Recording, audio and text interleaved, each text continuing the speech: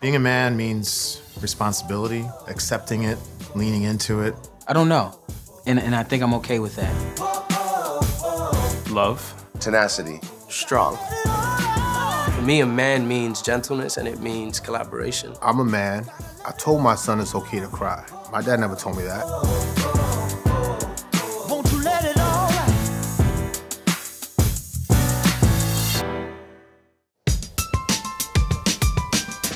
Why are some men so reluctant to call themselves feminists? Well, it's because a lot of us have a complicated relationship with that term. Identifying as a feminist for me is my way of advocating for women.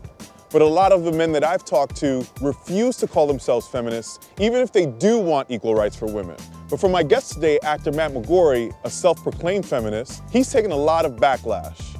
So how do we find our role in this movement as allies? Well, that's what we're going to talk about today. I'm Jason Rosario, and this is Dear Men.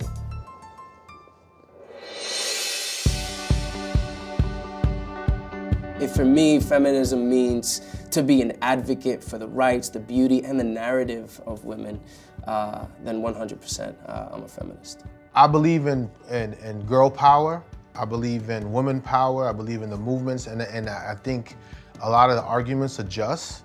But if you lean all the way girl power, it's just, to me, it's too much. Feminism, as I define it, is the belief that, all genders are created equal and deserve equal rights. And I think all genders include men. I thought of myself as being a rather enlightened man, and I had no idea the extent to which my female friends, colleagues, co-workers, employees have experienced really on a day-to-day basis. You think about all the interactions you've had at work, when you're out partying with colleagues. I think if you're not reflecting on that in this period, then you got your head in the sand. I don't find that I caused the problem, but I recognize that it is my responsibility to say something to the asshole on the train that's kind of rude to a young girl. I remember I'm in college and I'm a male and there's alcohol. I saw men behaving in ways and I thought to myself, I saw what was equivalent to rape. I wish that I had, right now, as I'm telling you, I wish that I had known what I know now or had more balls or something, but stepped up. I would always pull my friends to the side if they did something, a little too aggressive. I'd pull them to the side and be like, hey man, listen, you can't do that, bro. Like, it could have really bad consequences. The problem I see with this movement, if somebody accuses someone of doing something, the Me Too movement, doesn't have to be true. I've seen people's lives ruined. I think we have to own up to where we can own up, and we have to show solidarity where we should. You might know actor Matt McGorry from Netflix's Orange is the New Black and ABC's How to Get Away with Murder. He's a self-proclaimed feminist who admits he's not perfect, but wants to start a conversation with men about the new rules of engagement in the Me Too era. Matt, you have received some backlash from both men and women about your activism and your position around feminism. From men that don't necessarily want to hear that from you, and then you have women that feel like you've taken unnecessary credit. So you feel like you're in the middle somewhat? Like how do you wrestle with that? It's not my place to be the voice of Black Lives Matter. It's not my place to be the voice of feminism.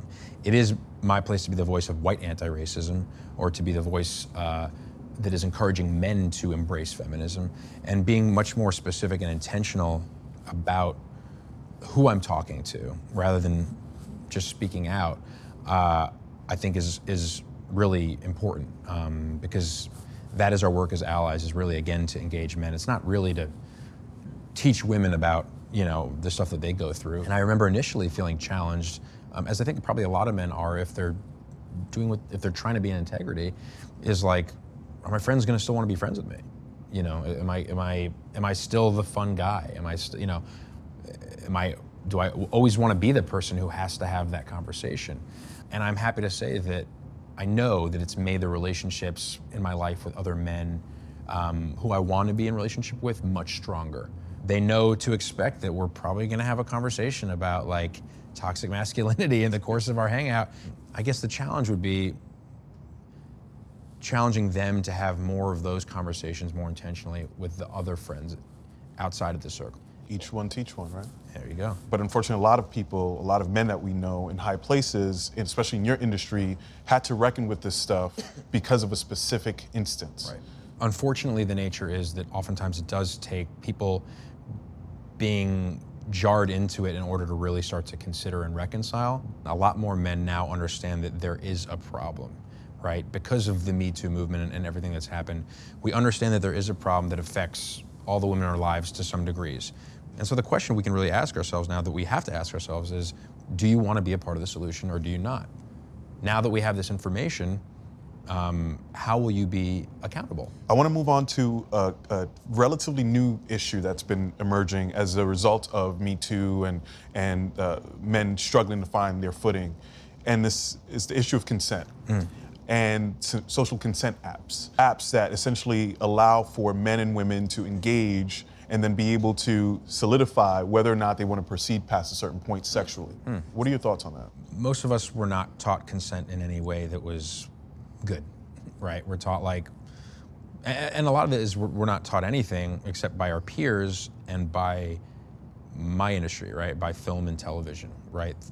What does the cool guy look like, right? He knows about sex, he takes what he wants, like oftentimes we see the guy, they're in the conversation, in the middle of the conversation, just grabs her and kisses her, right? And what if she didn't want to kiss him? But we don't ever see that. And so I think what we're taught about consent is just keep going until you get a no, right?